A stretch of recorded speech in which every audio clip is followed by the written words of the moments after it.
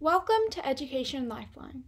Today we'll be solving simple inequalities.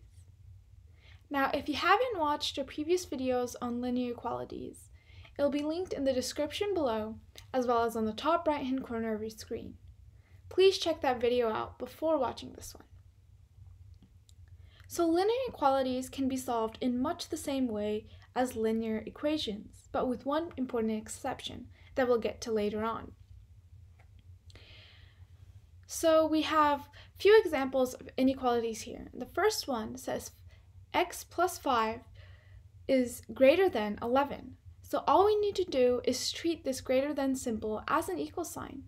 And we can subtract both sides by 5 to get x, and then bring down the symbol, is less than 11 minus 5 or 6. And that would be your answer. Same thing goes for all the inequalities you will be solving besides one rule. So here we can add 9 to both sides to get r by itself.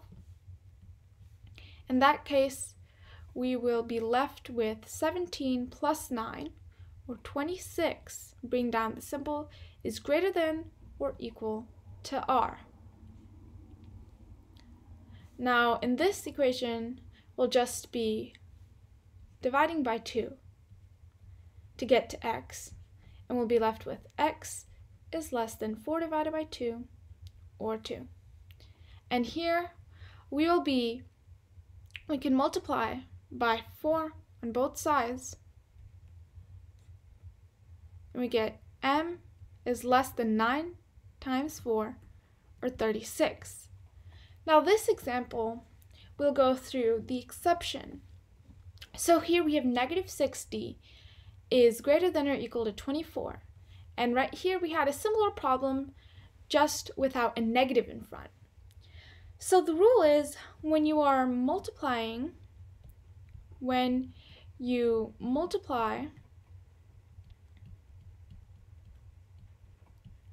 or divide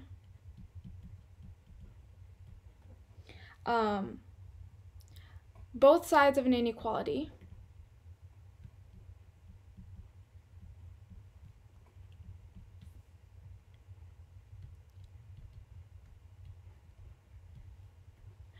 by a negative number, you reverse the signs, or you flip the signs.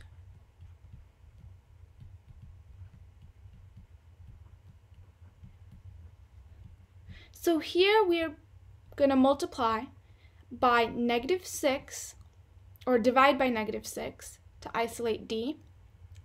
And if we do that, we have d, and on the other side we'll have 24 divided by negative 6, or negative 4.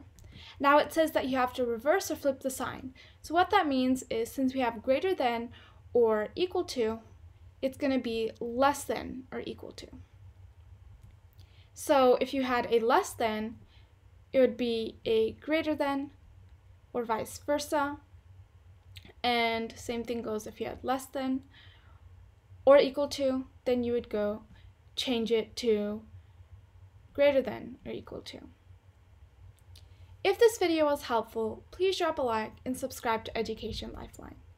Be sure to watch our previous videos and check the description below for other helpful resources. Thanks for watching.